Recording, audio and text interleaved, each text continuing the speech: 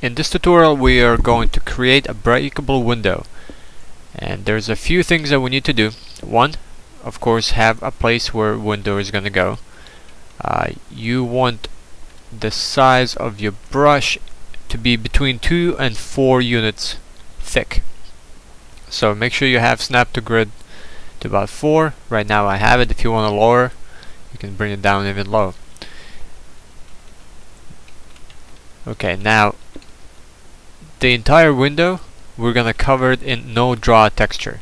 So let me go and swap the texture to no draw and apply it to everything. So right now it's covered in no draw texture, and then we're gonna apply a glass texture to just one face. So go back, browse, and search for glass. And urban. The glass that Valve used for most of their maps for breakable windows is called glass/urban_glass 03. So that's the one I'm going to use. And now we have glass texture assigned to it. Now there's a few more things that we need to do to make sure that this glass will break when you shoot it, or when you come up and melee weapon.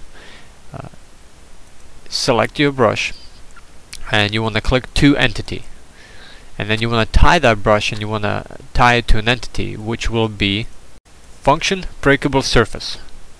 Click apply, and there's a few things in here that once you have your brush with the glass texture as a function breakable surface, there's a few things you can go in here and change. You can health is how much damage the surface can take before breaking. There's a few flags you can check on or off. Most of these are self-explanatory, and they'll give you a little explanation right here on the side, so you can kind of go through and see.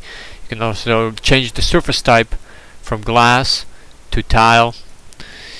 And so let's go back. Now at this point there's a few things we need to add. Reflections, and we can do so by adding environment cube map.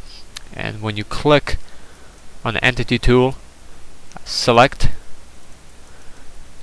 env_cube map, and you want to place it in front of the window.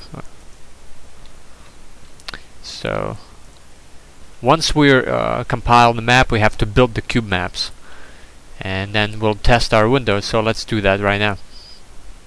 So let's compile our map, and I'm going to compile twice, because I'm going to show you to make this glass breakable texture work, you have to compile it on HDR. So let me compile it without HDR checked, and you will see what happens, and then we're going to go back and we'll recompile with this checked on it.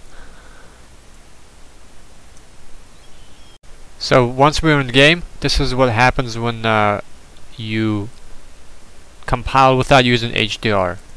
And what it does, it creates this nasty pink and black texture when you try to break it. Now the glass and the window works, and we're able to run through it, but this is a problem, of course. So now we're going to recompile with HDR on. And back in the editor, what we're going to do is, when we compile our map, we're going to turn HDR on, and this way it'll work. Our window work. We'll also build cube maps inside and restart the map, and I'll show you how to do that. So to make the window work, so you don't get that nasty black and pink texture, check on HDR, click OK, and now we're inside the game. Now HDR takes a little longer to compile, but now we can shoot the glass and it works.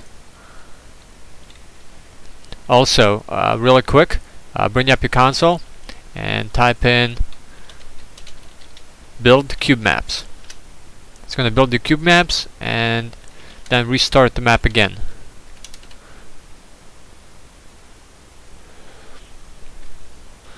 And once you build your cube maps and restart the map, now we can see reflections of the environment.